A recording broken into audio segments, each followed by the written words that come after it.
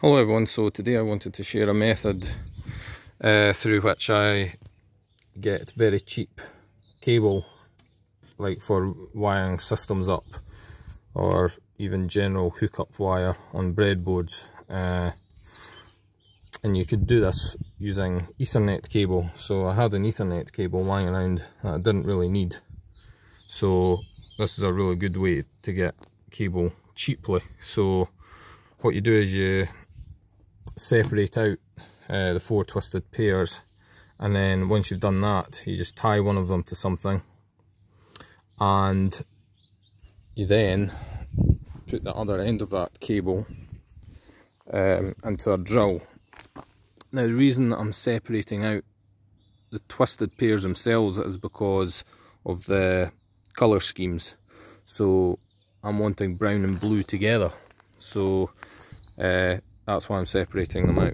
So this end goes in your drill, and you just run the drill in whatever direction will untwist these strands.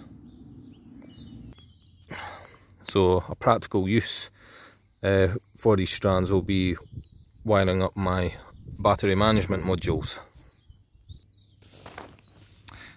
And the wire is just put into the chuck of the drill like this.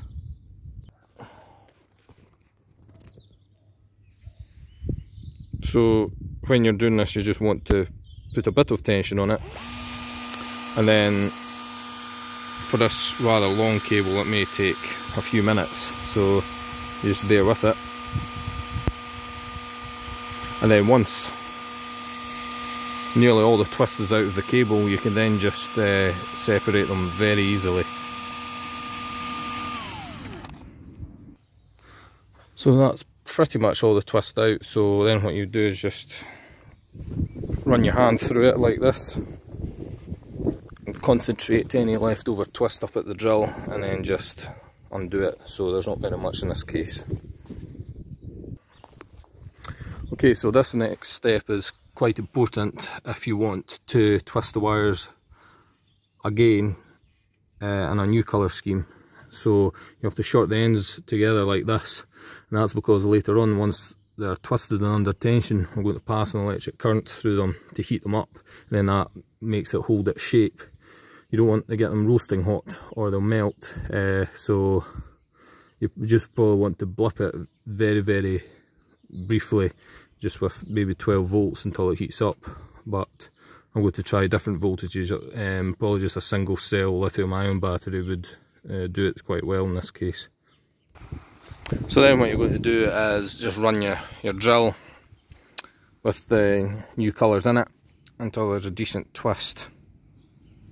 Okay, so that should do it for the twist. So you're going to have to watch here, because it's going to be under quite a bit of tension, and if you don't keep the tension on it, it's just going to tangle itself up when you let go of it. So then I'm going to pass a current through it. So I'm not really going to be able to do this with one hand, I don't think, but I'll try different voltages just now, and I'll report back which one works the best. Okay, so much to my surprise, not even 12 volts is heating it up that much.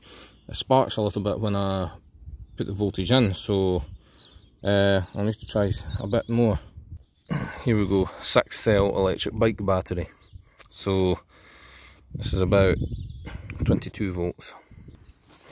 Okay, so that was a bit of a pain in the backside, so I had to run 22 volts through that for about 5 or 10 seconds, but you could probably use less voltage if your length of cable is shorter. It will just depend, and it would also be much better doing this inside, because the wind won't be cooling down the cable and making the process more difficult.